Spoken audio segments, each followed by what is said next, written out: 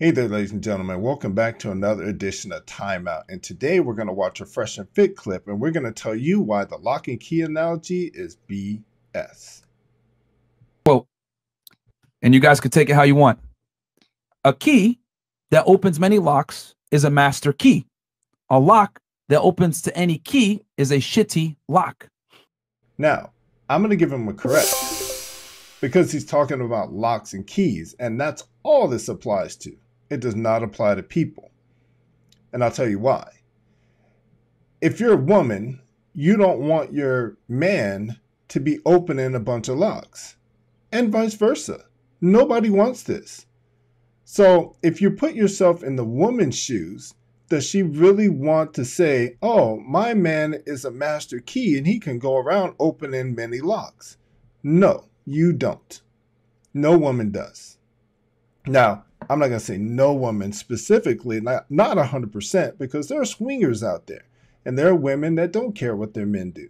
But if she's in love with you, if she wants you, if she cherishes you, then absolutely not. She's not going to want you to go around opening many locks. That's stupid. So, in that frame of mind, the analogy doesn't work. Let's continue. Men and women are not the same. We're extremely different. A man that has sex with a lot of women has to bring value. We can go around the table. All of you guys described your certain guy. That is a small percentage of men. If a man has sex with a lot of women, I know by default he has to bring a lot to the table because women are sexually selective. That too is also BS. Women are not sexually selective when they're young, which is why he has a bunch of young women on the panel. This is why it doesn't make sense to them. They are not sexually selective, and I'm going to show you why right now. So there is a myth, I believe, that we've all been fed our entire lives that men are hungry for sex and women are not. That is not true. I don't believe that is true. It's not at all. I think if anything, it's equal. If I had to say, I would say that women are what they call thirsty these days, and women have always been this way. Younger women want sex. Older women want sex. People in general want sex. It feels good. Here's an example of what I mean. Do I like what? Cream pies. What? Cream pies. Cream pies. Yes. Yes, I do. Yes, I do. Example one. Do I like what? So there has been this myth ever since I was a little kid that men just are hungry for sex. They can't get enough of it. I think that's a myth. I think that we all have learned that women project. However they are, they feel like their mates are that way too. So because they're that way, they feel like their mates have to be. And here's a video explaining that women are, so tell me, thirsty. Whatever happened to daddy's little girl? Do I like what? Cream pies. What? Cream pies. Cream pies. Yes. Yes, I do. Look at the way she's Yes, dressed. I do.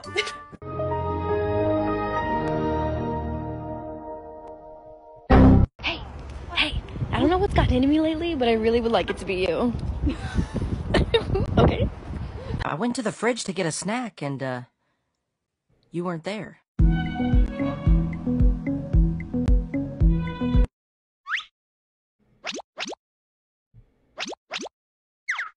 It was so good, I want to give you a 10.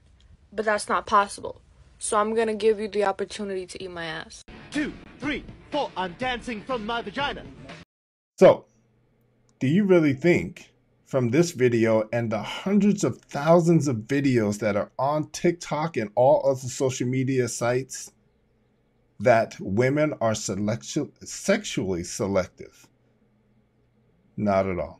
Not at all. Not in the beginning stages. I think as they grow older and they mature, they become more sexually selective, but not in the beginning. And I'm not saying this of all women. We're never going to say 100% of women, but majority of women are not sexually selective. It's not worked that way.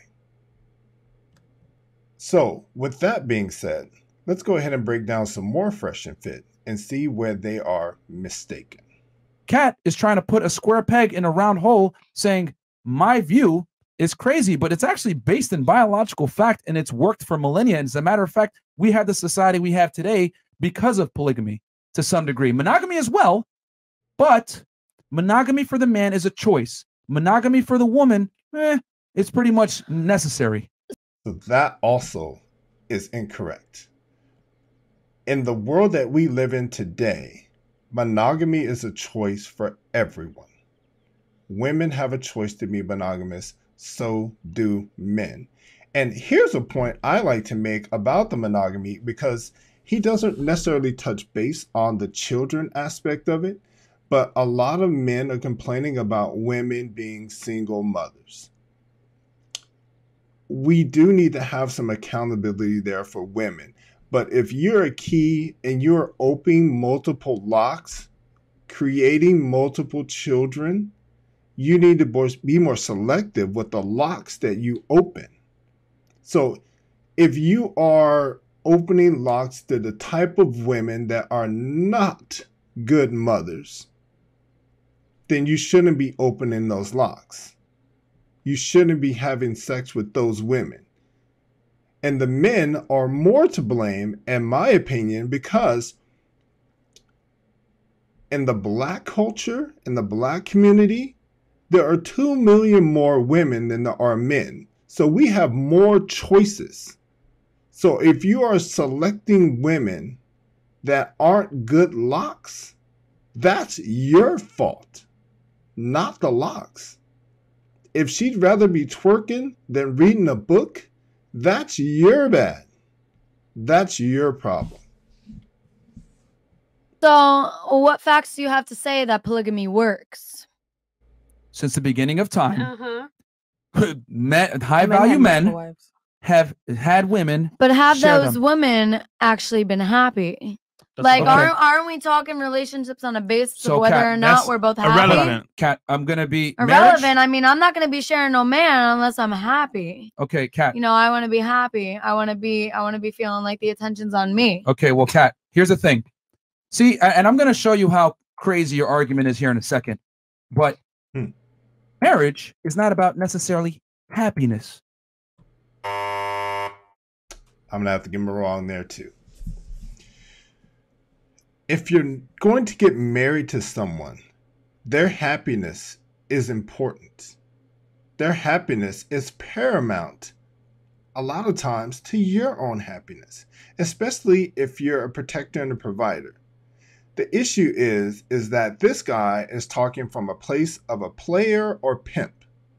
He's a player. He wants to be a player. He wants his wife, when he gets one, to be okay with the fact that he wants to be able to sleep with other women. He wants to be a player and have it be out in the open and not have her do the same thing. That's the problem here. Most men who are in love with their wives wants her to be happy, needs her to be happy, and does everything in his power possible to bring her happiness. Same thing with the men. The problem is with most men today, and this is key, men, listen up. If you don't have her heart, you don't have her. If you don't have her heart, you don't have her.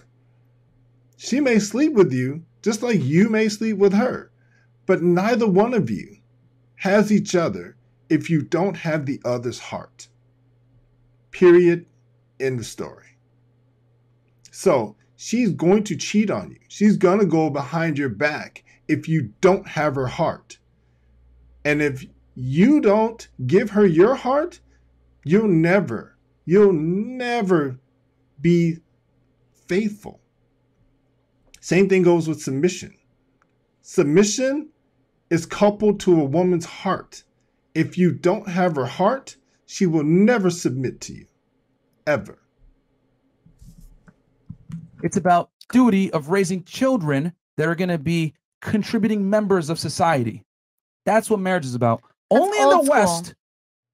Okay, only in the West do we have this crazy concept that we need to be happy at all times within marriage. Raising your children in a stable household and giving them food to eat and a safe home to be at should be where you derive your happiness. And when you break the family apart, which is what's going on in the West, single mother households, etc. Single mother households. So the children are paramount to anything. Children, they should be placed before anyone's happiness, the children's happiness, the mom and the child. Yes, you're not going to be happy 24 hours a day, all the time. No one is in a relationship. But the other person's happiness is not your responsibility. I'm going to say it again. It is not your responsibility, but it is important. Her happiness is important, so is yours. But what is going to make her happy? If you've got a woman who is mature and she has your heart and you have her heart, it's not hard to make her happy. It won't be.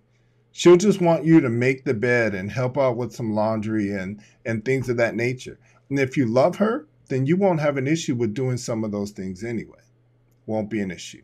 The problem is that he's been heartbroken.